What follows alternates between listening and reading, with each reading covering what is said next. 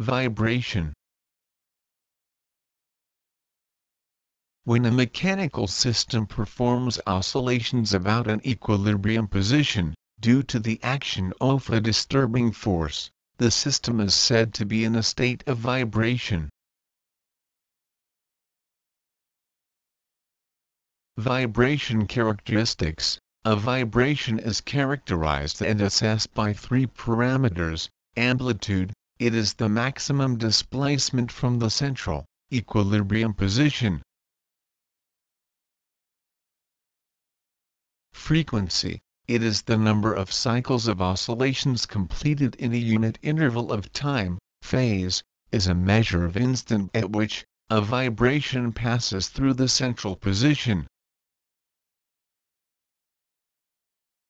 Vibration modes. Node, a point in a vibrating system, where the amplitude is zero. Antinode, a point in a vibrating system, where the amplitude is maximum. A system can vibrate with 2, 3 or more nodes as shown below. Here shows one node mode vibration of engine and propeller shaft system. This is 2 nodes mode vibration of engine and propeller shaft system. Here is the 3-node hull vibration. Unbalanced forces of an engine are less likely to excite hull vibration, if the engine is located at a node, whereas unbalanced couples are less likely to excite vibration, if the engine is situated at an antinode. There are 3 forms of vibrations. They are longitudinal or axial vibration, transverse vibration, torsional vibration.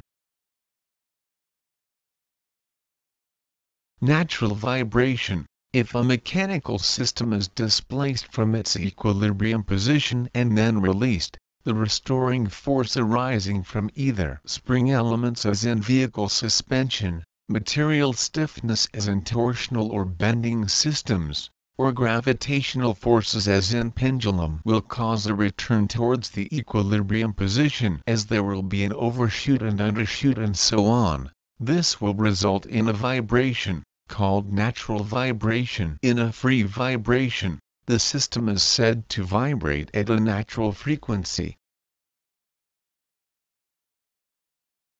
Forced vibration. When the mechanical system vibrates under the influence of external forces and moments, the vibratory motion is said to be forced. Forced vibrations take place at the frequency of exciting forces or moments. For example, firing impulse and inertia forces from the operating cycles are the exciting forces on the elastic shaft system.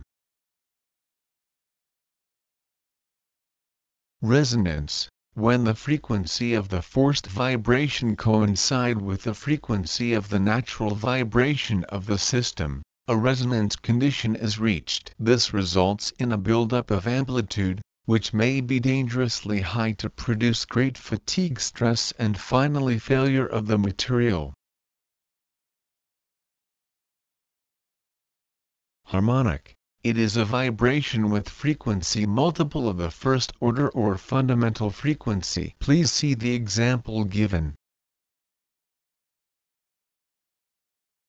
Critical speed. If the engine is run at a speed where this frequency coincides with the natural frequency of the system, resonance condition will occur. The resonance will produce vibrations of high amplitude. The particular engine speed at which the resonance occurs is known as critical speed.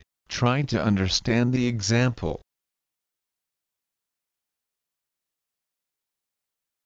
Barred speed range. The high stresses associated with resonant conditions start to build up as the engine speed approaches the critical speed, and do not come back to some safe value until the engine speed is beyond the critical speed. The barred speed range of an engine is the range of speed from the beginning of unsafe stresses to the dying away of these stresses at some higher speed. Engine must not be continuously operated at speeds within the barred range. Damping. In a vibratory system, damping may be divided into external damping, separate energy absorber unit used to offer resistance to oscillation. Internal damping, provided in the material property internally, it is the capacity of the material to absorb energy. A dynamic force acting on an elastic system may cause a resonant vibration. External dampers are used to lower the peak amplitude at near resonant condition. Excitation sources. According to the vibration characteristics of two-stroke slow-speed diesel engines, the excitation sources are divided into four categories: external moments due to inertia and gas load, guide force moments, axial vibrations, torsional vibration. Here shows engine excited external forces and moments causing vibration. Here shows transverse vibration excitation due to guide force moments.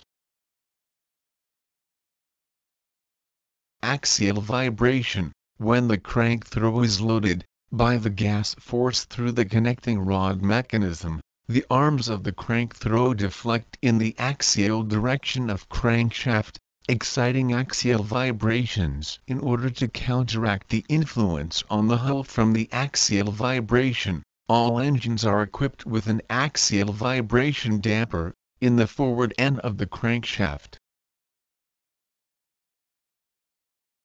Here shows an axial vibration damper.